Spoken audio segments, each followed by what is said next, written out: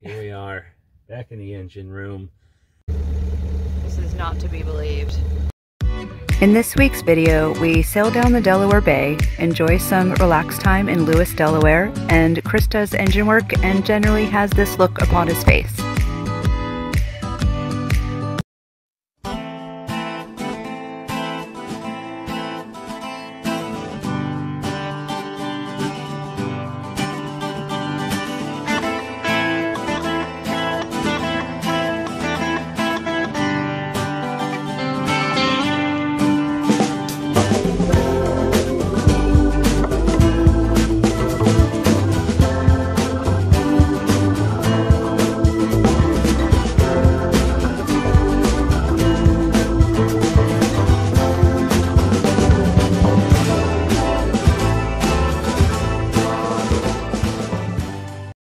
After leaving Annapolis, we headed north to the C&D Canal.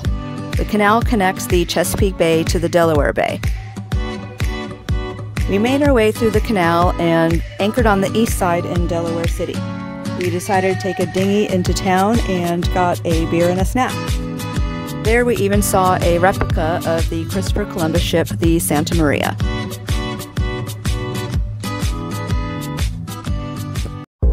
After a quick overnight, we headed south down the Delaware Bay.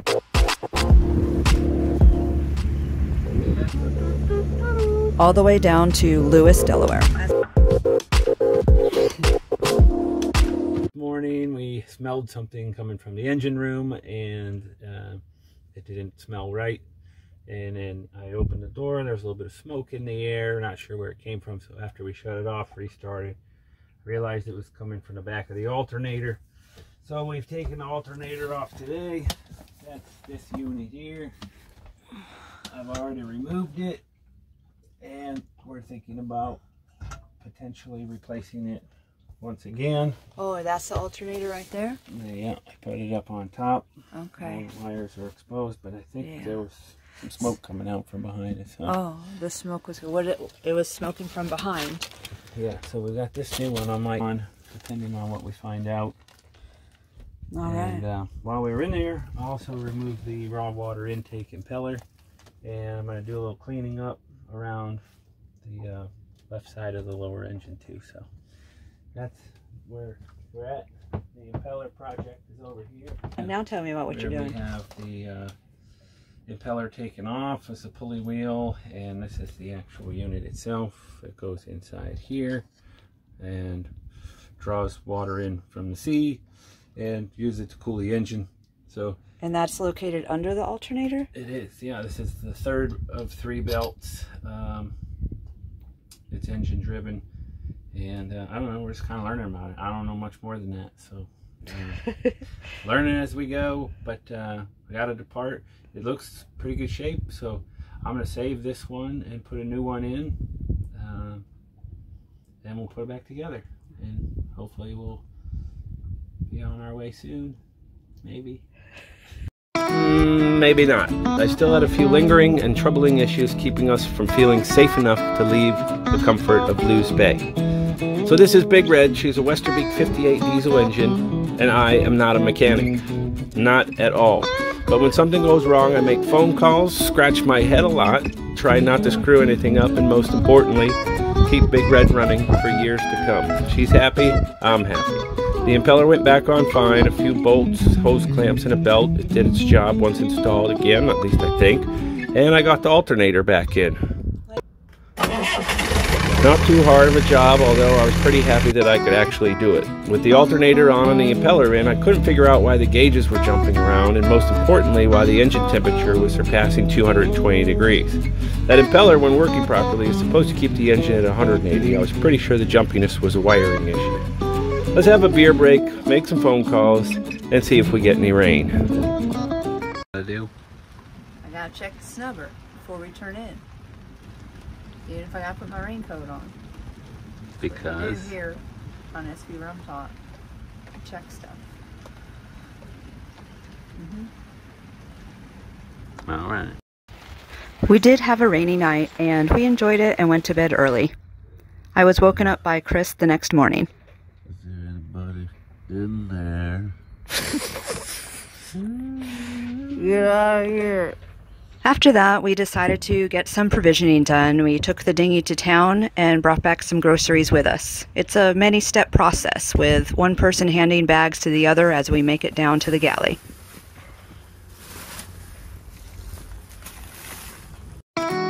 Meanwhile, back in the engine room, I still couldn't pin down why the gauges were wacky, and not being a mechanic, and even worse of an electrician, I know almost nothing.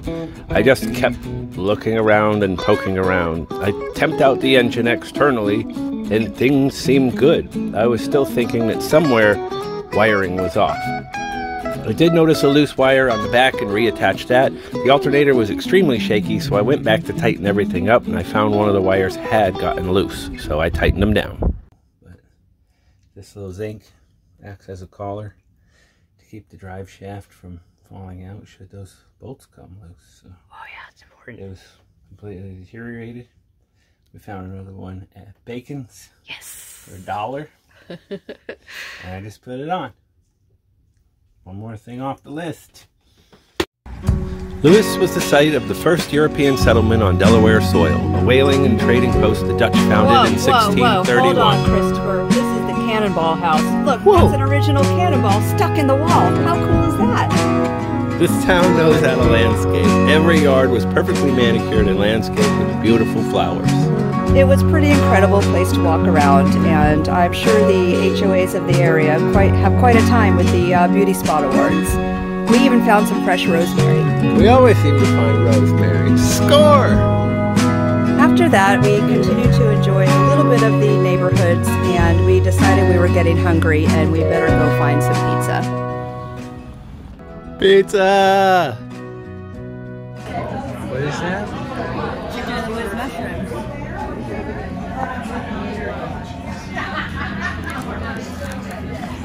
Let's try some. Oh, it's hot.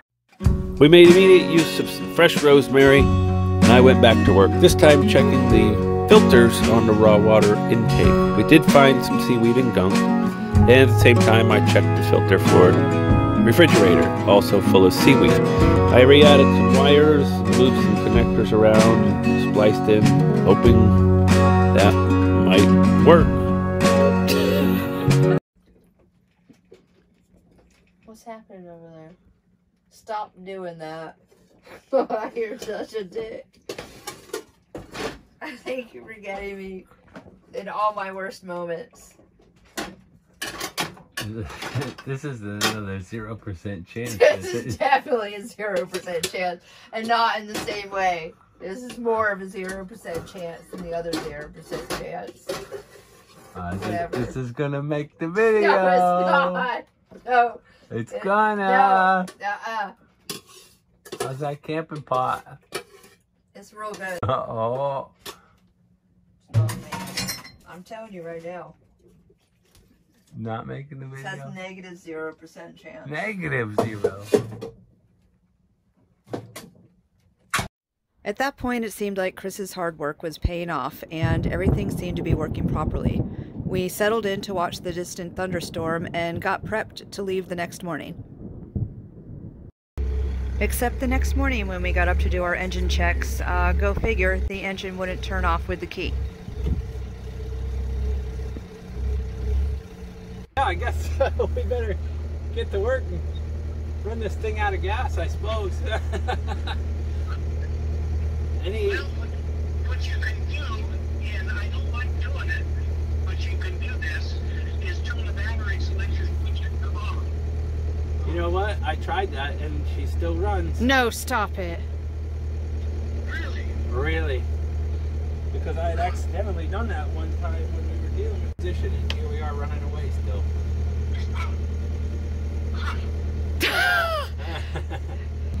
Maybe we can still do the fridge and just turn batteries to off while I had a few things unplugged. Yeah. Interesting. Oh yeah, I can turn that gas. Yeah, just turn that valve off and that'll swerve it for fuel. Yep. But that will tell us why it needs to run. Yeah, or if I don't know if it'll keep the boat, quote unquote, in the on position, because I mean I can pull the key right out. Sometimes the simplest of things can seem to be the biggest problems. We found out this tiny diode was in reverse, and once in correctly, we're good. At last we were finally able to set sail northbound, and it was quite a great reward to have such a fabulous day sail after all those trials and tribulations. Join us on our next video as we hit the bright lights of Atlantic City and the big noises, and we avoid yet another hurricane, Hurricane Henri. It's Henry.